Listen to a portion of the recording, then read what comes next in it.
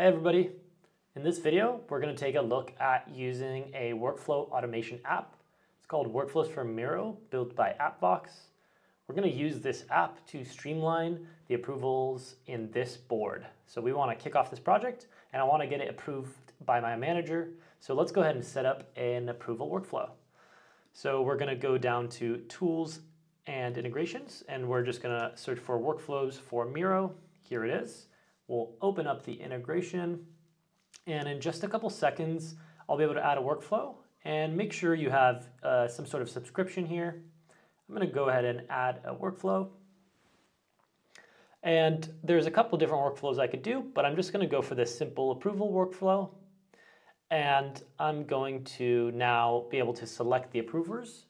So when it goes to this stage, so the interview stage, I'm going to select Will, my manager, as the approver. So he'll be getting an email notification that he is now the approver for this project. So now you can see that we have our workflow in the to-do. So I'm actually started on this task and we can go ahead and transition to in progress. And so everything looks pretty good so far.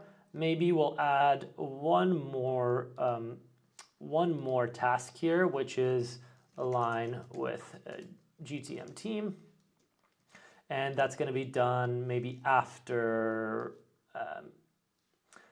the blogs and other tasks we have to do. So I've added this one, and now I'm ready with the project kickoff. I'm going to go ahead and transition it to interview. So now only my manager can move this workflow from in review to done, or he can also reject it as well. So we have my manager taking a look here. Let's see if he has any feedback. It looks like he does.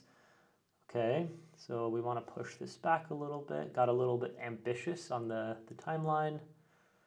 So, and you can see from this app card, you have a quick snapshot too. Even if you don't have this app open in the sidebar, you can see that actually it's in review.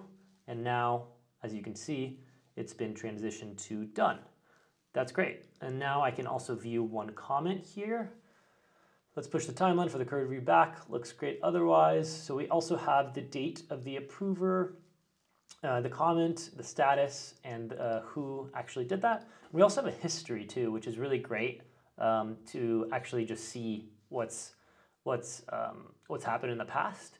So you can see we started our approval workflow here at 2:56, and then essentially we moved it to in progress, then interview, and then done. So we have a nice little history here with comments and approvals and everything.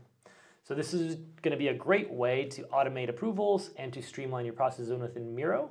And you can go ahead and check out this app on the Miro Marketplace. Thanks for watching, and I'll see you in the next one.